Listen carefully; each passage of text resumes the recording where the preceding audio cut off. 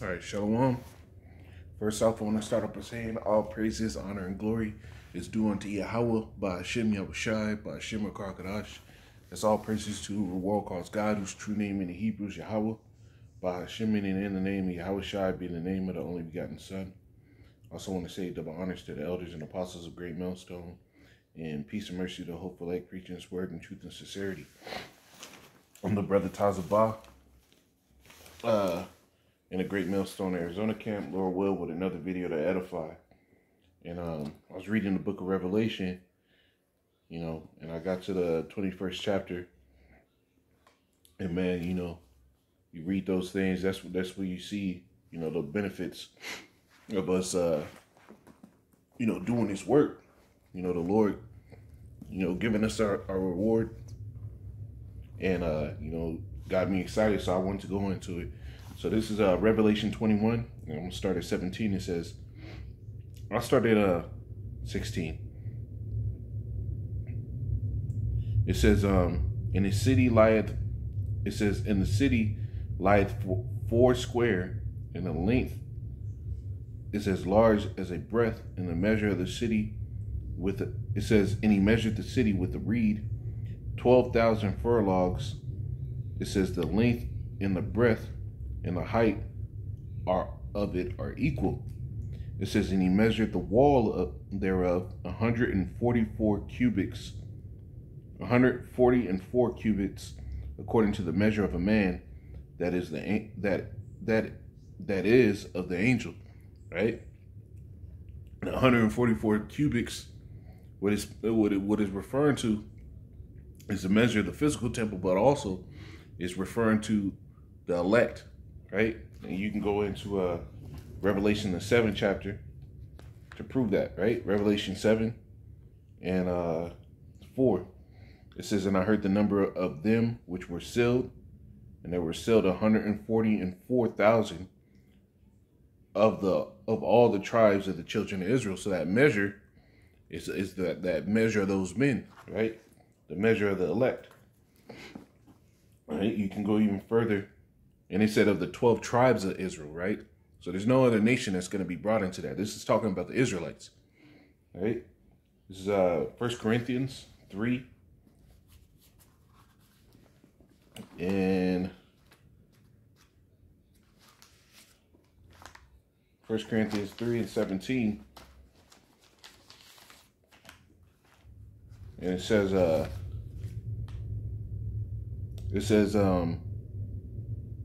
in the way of peace. Is this the right one? No, that's Romans. Slid forward too much. 1 Corinthians 3 and 17. It says, if any man defileth the temple of the Most High, him shall the Most High destroy. It says, for the temple of the Most High is holy, which temple you are. You see, the first temple, the most important temple, is the temple of the elect. Right, the body of the elect, because through them, that's where the nation's coming back. Really, through us doing what we're doing, we're showing forth that spiritual house that the scriptures talk of, man. Not built with man's hands, but with the Most High's. We were all fashioned in the hands of the Heavenly Father, right? Before the foundation of the world, right? But this is going on, right? That temple, like I made a point going back to Revelation 21 and 21 and 17, that 144 cubits is going back to the 144,000, right? The elect, right? We just read which temple of the Most High you are, right? So you're the temple of the Most High. Each brother in this thing, you're a representation of the temple of the Lord, because what you swept out the wicked, and all you leave in the temple are the holy things. You built yourself up. You garnish yourself with righteousness, that the Most High can come in and sup with you. This is what we do, right? This is 1 Peter's chapter 2.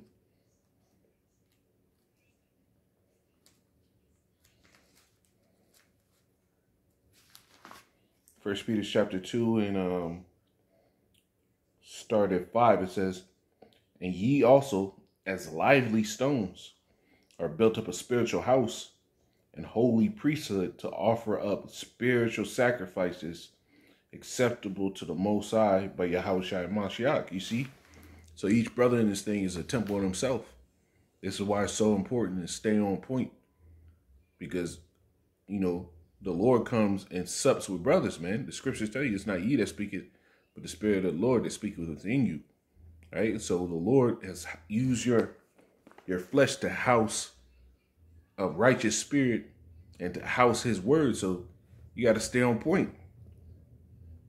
Right? So going back to Revelation 21 and verse 18.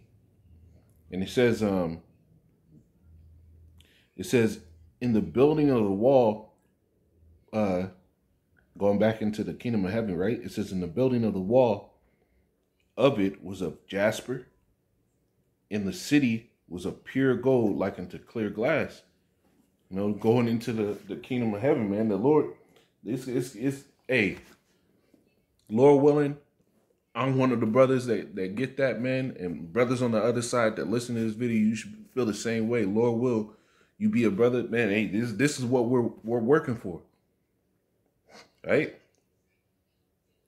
This is what we're working for, to be shown righteous in the eyes of the Heavenly Father, to be shown that we were worthy to be in his kingdom, to be able to see this, right?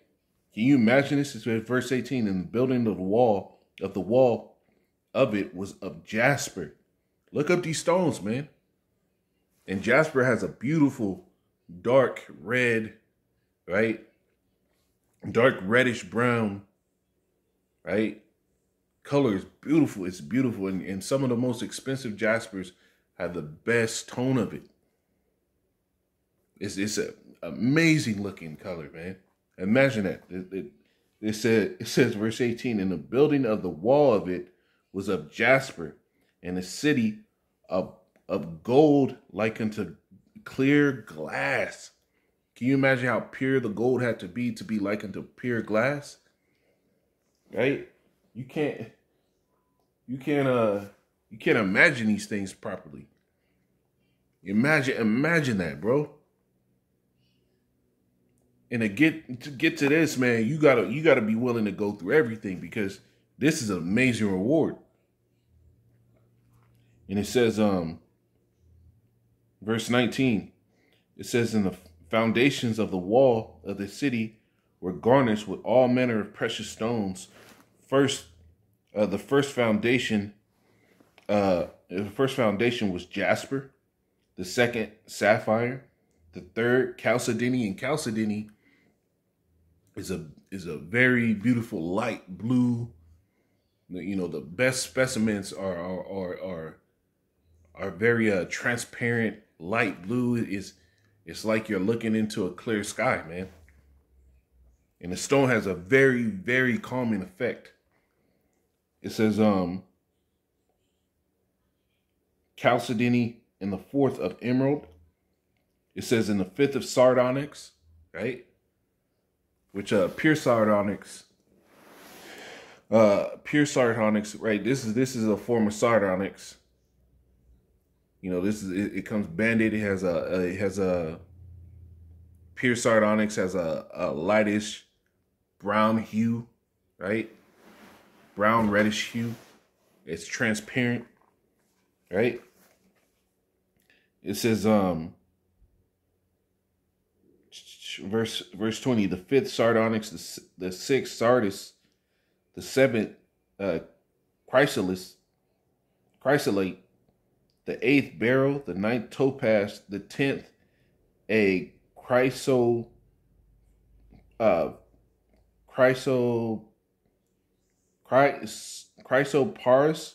the 11th a janus, and the 12th an emerald, an amethyst, man. Right? And this is going back to when the scripture say in verse Isaiah 60, get this, Isaiah 60, because the Lord promised that he would build us up and make us beautiful. He said he was going to beautify the habitation of his feet, right? This is Isaiah 60, pages sticking together. Isaiah 60 and 17. And it says, I started 15. It says, whereas thou hast been forsaken and hated, so that no man went through thee, I will make thee an eternal excellency and a joy of many generations. Right? It says, thou also shalt suck the milk of the Gentiles and shalt suck the breast of kings. And it's not talking about, drinking out milk and sucking on physical breasts. It's really talking about, being nourished by the nations, right? That's what milk and breast are for, for nourishment. And thou shalt know that I, Yahweh, and thy Savior and thy Redeemer, the mighty one of Jacob.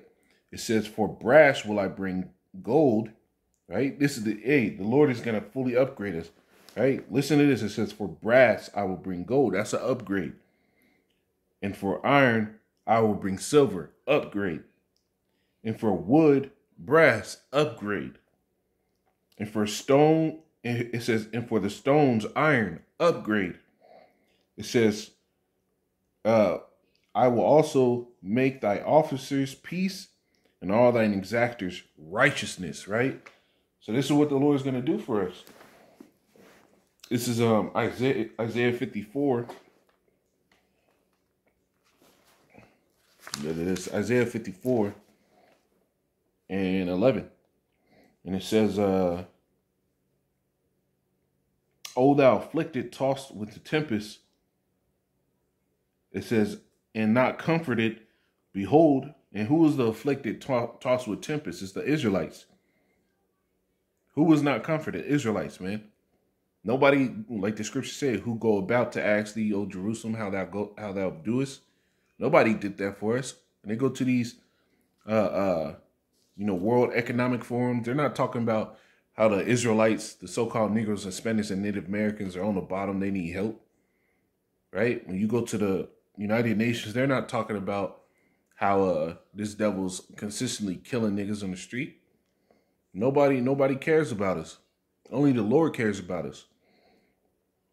It says, I will lay thy stones. It says, behold, I will lay thy stones with fair colors and lay thy foundations with sapphires. Isn't that what we just read? Of all the foundations that the temple of the Lord is going to have, the kingdom of the Lord is going to have, that city, Jerusalem, is going to have, right?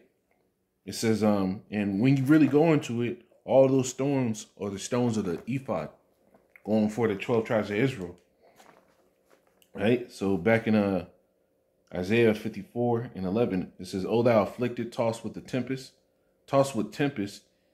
and not comforted. Behold, I will lay thy stones with fair colors, and lay thy foundations with sapphires. I'll make thy windows agate, right? And go into agates, man. One of my favorite agate is moss agate, man. And some of the best specimens you can find of moss agate legit looks like you're looking up from the bottom of a lake, right? And it's beautiful. Imagine you having a window, Esau with his bullshit in his churches, those stained glass windows, man. We're gonna have precious stones for our stained glass windows. That's how real it's gonna be, bro. This is what we're working for, man. The Lord is gonna give us a great, amazing reward for doing this work. Right? Believe in that, man. The Lord is who can repay like the Lord, man, who owns everything. It says, and all thy children shall be taught of Yahweh. It says, and great shall be the peace of thy children, right? And we don't have peace now, so this is even more amazing that the Lord is going to give us this. So let me go back to this. This is back in Revelation 21 and 21. It says, and the 12 gates were 12 pearls, every several gate was of one pearl. It says in the street of the city was pure gold, as it wore transparent glass, bro. That's 100% pure gold, polished, perfect. You imagine looking down at you imagine walking in the kingdom of heaven, right? Right? The city of the Most High, and you look down and you can see your face in pure gold, and you're walking on pure gold, right? Walking on it. Because that's what royalty is going to get. That's what the Lord gets, and we're going to be joint heirs with him, man. It says, and I saw it no temple therein, for Yahweh Almighty and the Lamb are the temple of it. You see, right? So it says, and the city had no need of the sun, neither of the moon to shine in it. And there's certain stones that emit their own light, right? One of them that I can think of right now is it's called loperite, right? And when you pick up the stone, it looks like nothing. It looks like it's just normal rock. But when that UV light hits it, right? And the scriptures tell you that the moon is gonna shine as the sun, and the sun shall shine brighter, basically, right? And I think I had that scripture, but loperite, right? If you have enough UV light hitting it, it glows, bro, bright. It glows bright. And if the moon is going to be shining that much more, imagine all those stones that emit their own light that we're going to have in the kingdom of heaven, just on the buildings, on the street, the foundations, as you read, that emit their own light. Imagine when the moon hits that, right? It says,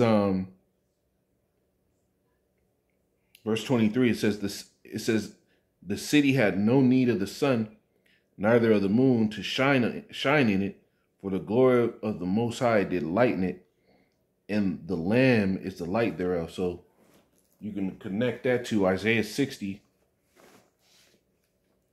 and Isaiah 60 and 19, and it says the sun shall be no more. It says the sun shall be no more thy light by day, neither for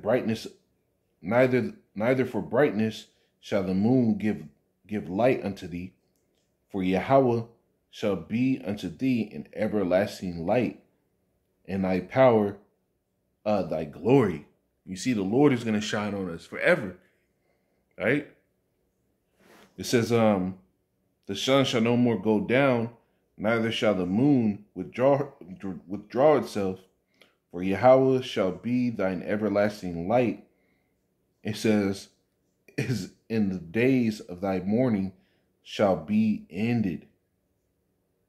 You see, the days of our mourning is going to be ended, man. You think we're going to be crying, waking up like that? Man, hey, scripture say in the book of Psalms, we're going to sing songs upon our bed. It's no longer going to be waking up like, fuck, I got to go to work. We're going to be woken up in great peace, man. Right? So much so that the scriptures talk about this captivity, what we went through here, is never going to come into our mind again. Never going to come into our mind again, bro. Can you imagine that? As much as fucked up shit happened to us here, imagine us being in the kingdom and never having, and it being so great that this stuff doesn't even come to mind. Like, you can go to the best vacation you can in the world on your best day here, right? Be surrounded by beauty everywhere, people catering to you, and hell is still coming to your mind, right? It's Isaiah 4. And 4, it says, When Yahweh shall have washed away the filth of the daughters of Zion, he shall have purged the blood, and shall have purged the blood of Jerusalem, right? Going into our wickedness, right? Taking away our sin. It says, from the midst thereof, by the spirit of judgment and by the spirit of burning, right? Going into that judgment. The last judgment is the trump, the destruction. It says, and Yahweh will create upon every dwelling place of Mount Zion and upon her assemblies a cloud and a smoke by day, and a shining and a flame of flaming fire by night, going into the chariots over each dwelling place, man. Can you imagine that? For upon all the glory shall be a defense. This is what the kingdom of heaven is going to be like. You're having a chariot of the Lord just sitting above your spot, waiting for you to get a command. This is what it's going to be like. This is we're not working for no pennies, bro.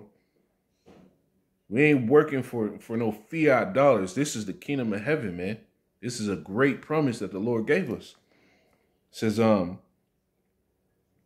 back in Revelation 21 and 24, it says, and the nations of them which are saved shall walk in the light of it, and the kings of the earth and the kings of the earth do bring their glory and honor unto it. Because what? The forces of the Gentiles, you get that.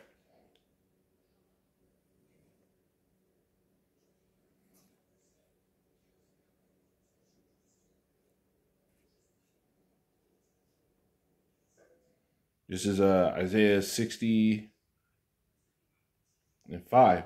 It says, then thou shalt see and flow together, and thine heart shall fear and be enlarged, because the abundance of the sea shall be converted unto thee. The forces of the Gentiles shall come unto thee. Verse 11 says, it says, therefore thy gates shall be open continually. They shall not be shut day nor night, that men may bring unto thee the forces of the Gentiles, and that their kings may be brought. Meaning the Lord is going to sit here and have these heathen give us the best of everything they have. This is what it's talking about in Revelation, the 21st chapter. It says, verse 25, it says, and the gates of it shall not be shut at all by day, for there shall be no night there. It says, and they shall bring the glory and honor of the nations into it. We just read that, man. It says, and there shall in no wise enter into it anything that defileth, neither whatsoever worketh abomination. That's all the heathen. The heathen do all those things, right? Defile it and make it abomination. You see, the Israelites are going to be washed from that, so we'll be able to go into it, but the heathen will not. Hey, this is the kingdom of heaven, man. We're going to have our own corner to ourselves, where only we can go. That's going to be beautiful, man. It says, or make it the lie, but they which are written in the Lamb's book of life. You see? Hey, that's what's coming for us, brothers, man. You know, keep the faith and fuck all these other niggas that are sitting here, you know, twisting up the doctrine, going off, man. Preaching otherwise than to listen and to praise Yahweh Bashim Yahushai and to reverence the words that are written in these scriptures, man. Lord willing, this is edifying. I'm going to say, call Allah, Yahweh Bashim Yahushai, Bashim Shalom.